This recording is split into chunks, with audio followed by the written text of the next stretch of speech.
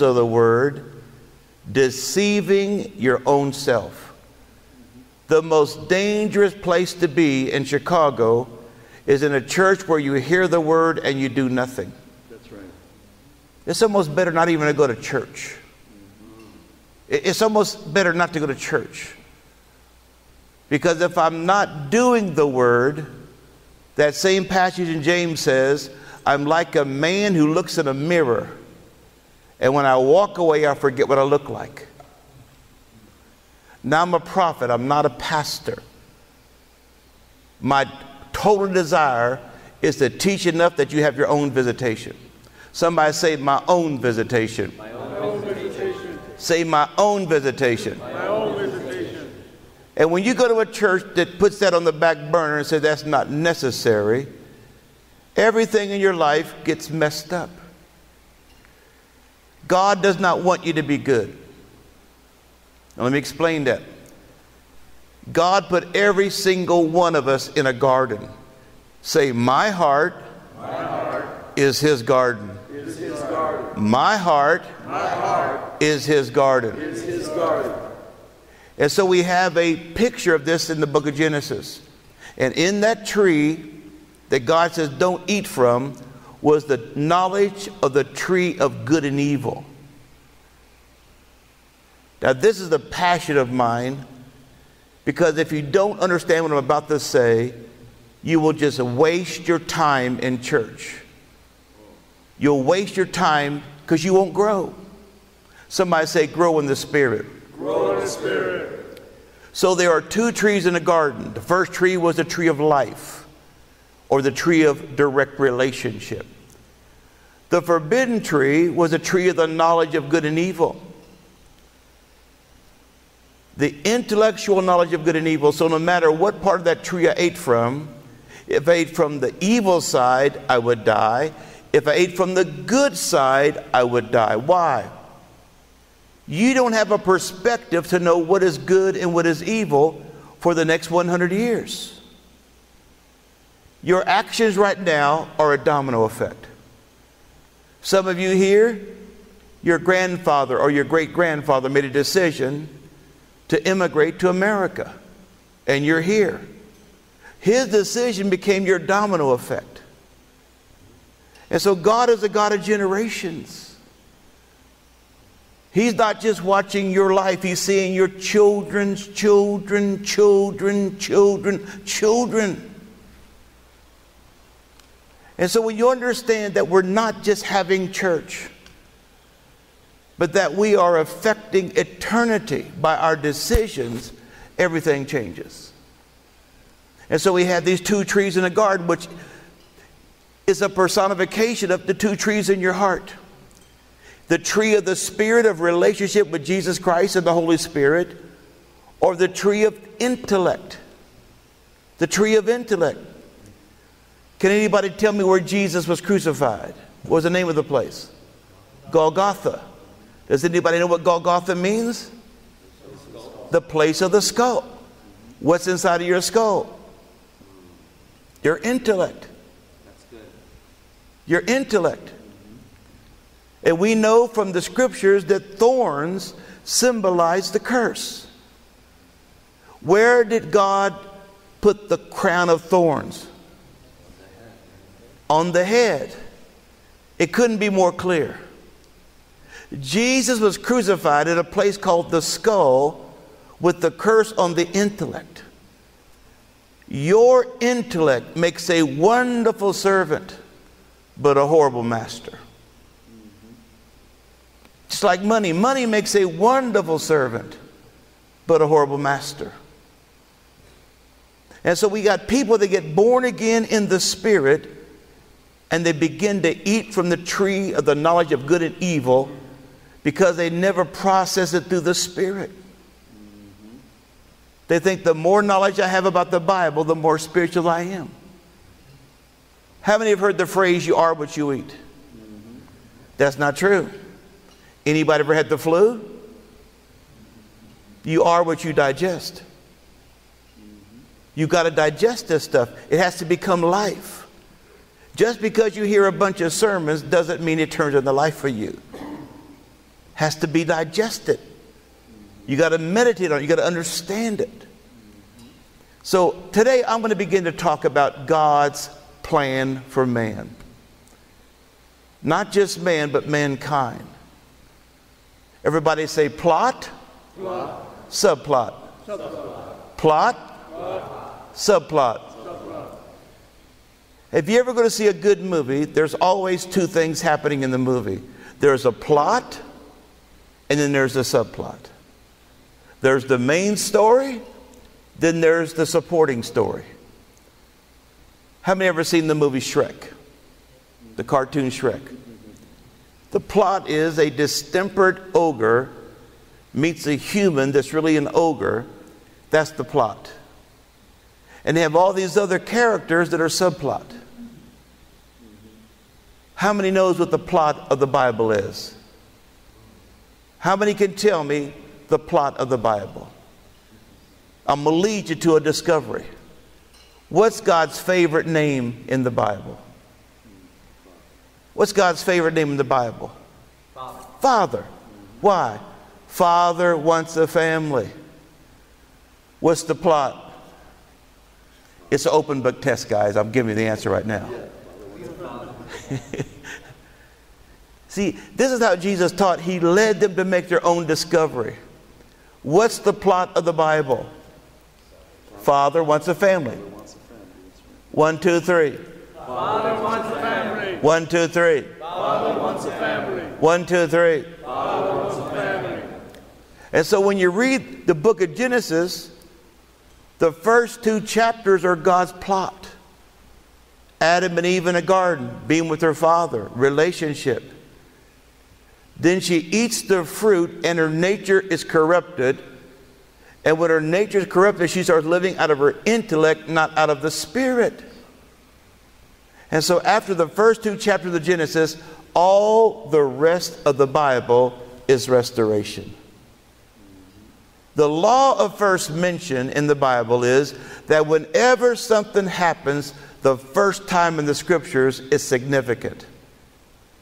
God calls that significant. It's the law of first mention. Where did Jesus do his first miracle at? A wedding. A wedding. Why? He was telling us the plot. What's the plot? Father wants a family. I want to get this beat in your head that tonight at 4 o'clock in the morning you hear my voice. What is the plot? Father wants a family. What's the plot? Father wants a family. What's the plot? Father wants a family. So I'm going to name some things, and you either say plot or subplot. Casting out demons, plot or subplot. Subplot. Prophecy, plot or subplot. Subplot. Teaching, plot or subplot. Subplot. Marriage, Plot. sons and daughters, Plot. family, Plot. relationship. Plot.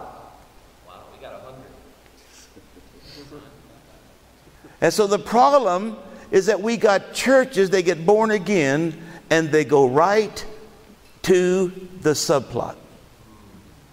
They major in the subplot. Had a pastor I was talking to a couple of weeks ago. He's been a pastor 20-some years. I said, how often do you preach on marriage and family? And he goes, wow, I don't think ever. What are you preaching? Dominion, power, miracles, healing, prosperity. I said, well, you have a subplot church. You're living in the subplot. What did God sow into the earth? For God so loved the world that he gave his only begotten Son. That's plot. Because you can't have a family without sons and daughters. Today there's going to be a shaking in your soul. Why? God wants to shift you from living for subplot to living in the plot. I want you to fast forward to the day of your death. Let's say that you're dying at 87 years old. You've lived a long life. You're dying a natural death. People are knowing you're going to die for about the last 90 days. What do you want to happen the last 90 days of your life on earth? You want to see your car one more time? You want to see your jewelry one more time? What do you want to see? I want to see family. Come on. I want to be surrounded by family.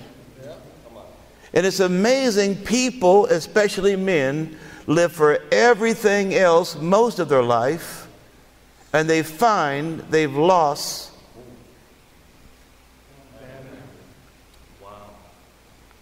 They majored in the minors. They were living in the subplot. And it's not that it's bad stuff.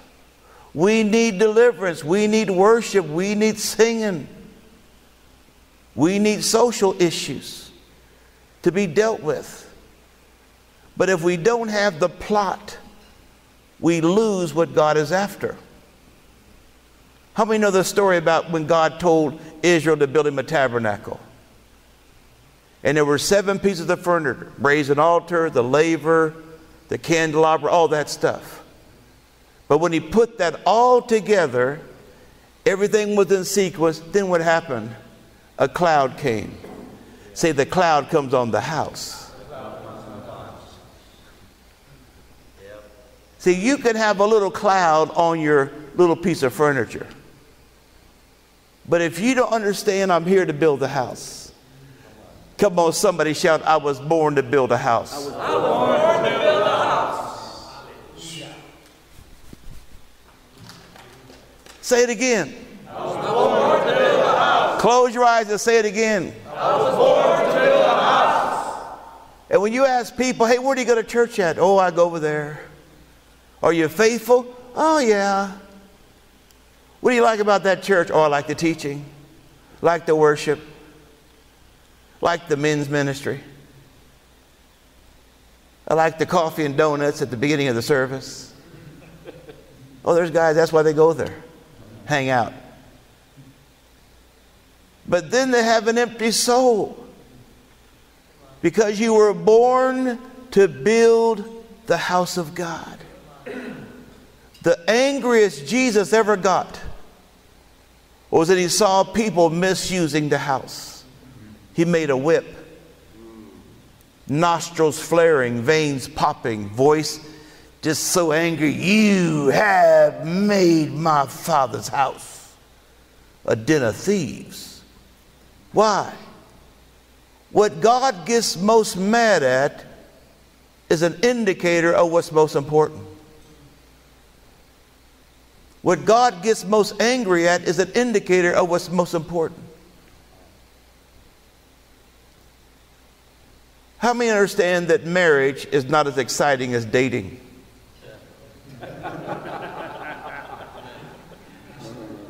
Dating is around external events. You get all looking good, clean your car, especially on a first or second date. You go, oh, Lord Jesus, I'm Holy Ghost tenderoni up in here. Oh. This is the one, Lord. This is the one. And you're on your best behavior. How many understand that dating is a job interview? Dating is a job interview. You don't see the real person. You see the behavior modification job interview, woman or man. Wow. It's a job interview. You don't see him under pressure. If she's having her period, she says, you know what, I'll catch you in a couple days. You never see her on her period. That's a law of a woman. Don't date on your period. Oh, no, I don't want you to see me when I'm having my monthly cycle, because I'm...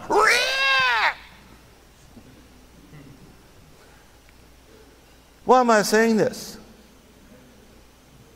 Event Christianity, celebrity Christianity is much more exciting than just coming to church and having regular growing services. Taking 17 pages of notes. Seeing your friends, fire didn't fall from heaven. The singer didn't hit the highest note in the building. You see, we value church by events, not by the plot. Wow. That's good. Come on. That's why marriage is not as exciting as dating. When you get married, it's for generational purposes.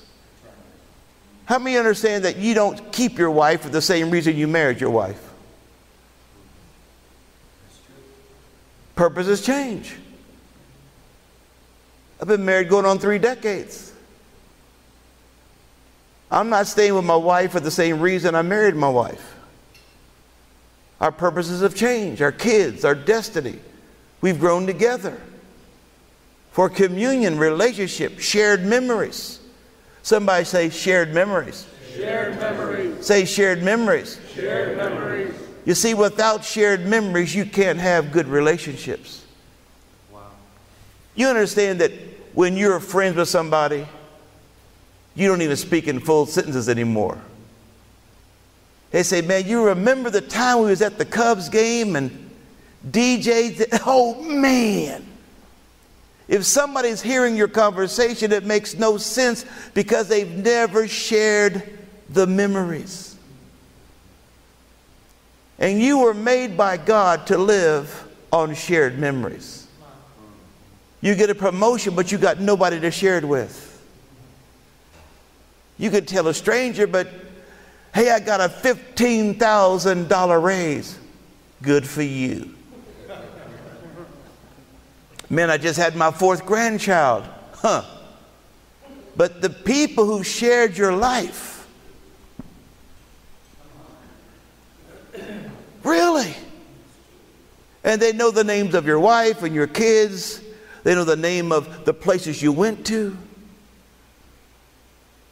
And we have built churches like dating centers, not like houses where we're married together. You know why it's so quiet in here? Because a lot of you have been living in the subplot. When you watch Christian television, it's all about subplot.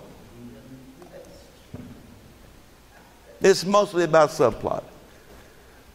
And now the man of God, the miracle power. This will forever change your life. If you send the anointed cherub of God $1,000, you will never be the same again. Come on, man. Plot or subplot? What's God's favorite name? Father. Why? He wants his family. Father wants a family. What's God's favorite name? Father. Why? He wants a family. What's God's favorite name? Father. Why? Father wants a family. So here we have a bunch of men in this conference. You're not better than women, but you are different than women. You carry a different mantle, you carry a different anointing, you carry a different assignment. And God's going to take a little piece of his manhood, his father nature, and impart it into you and say, demonstrate me in the earth. Build me a family. Build me generational.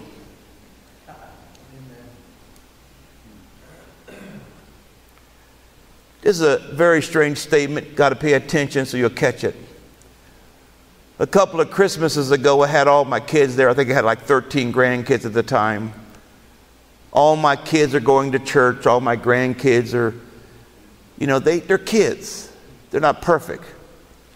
It was one of those times where everybody's kind of opening presents and they've had their second dessert, and I'm sitting on the couch and I'm separated from everybody. I'm watching everybody, and the Spirit of God falls on me.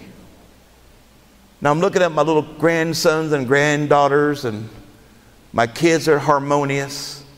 And the Lord said, son, I'm jealous of you. God told me he was jealous of me. I said, what does that mean? He says, your family has harmony today my family has disharmony today worldwide.